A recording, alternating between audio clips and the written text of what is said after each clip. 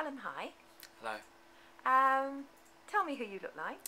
My name's Callum, and I think I look like Prince Harry. I think you do too. Brilliant. And you get people telling you this? I get it quite a lot, yeah, when I go into the supermarkets and stuff like that, or when I walk down the town. I have people like come up to me and they say, you know who you look like, don't you? And I say, yeah, it's Prince Harry. So it's quite good. So that's why I've hopefully joined in Susan Scott.